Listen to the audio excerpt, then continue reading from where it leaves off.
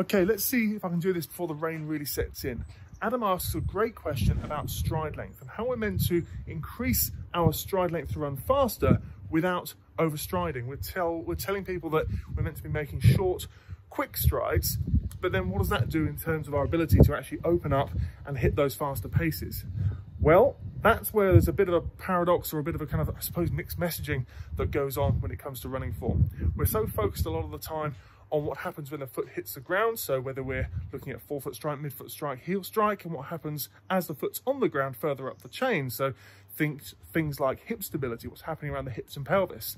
But we don't focus enough on how we swing the leg through underneath us, because how we swing the leg underneath the body, thinking about things like our knee drive and the carriage of our heel, how high we're picking our heel up underneath us.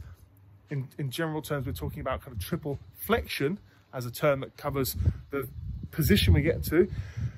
We don't talk enough about that. And there's a video right over here which will tell you exactly how you're meant to increase your stride length to run faster, which will cover all those things. Go check that out. That's the answer to your question.